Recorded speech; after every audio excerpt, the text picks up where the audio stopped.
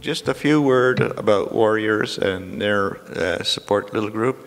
Who are the Warriors? Any patient that has advanced prostate cancer is a Warrior and is welcome to our group. That includes if you've got primary treatment and that's failed and you're on continuing treatment, that qualifies you as a Warrior to join us.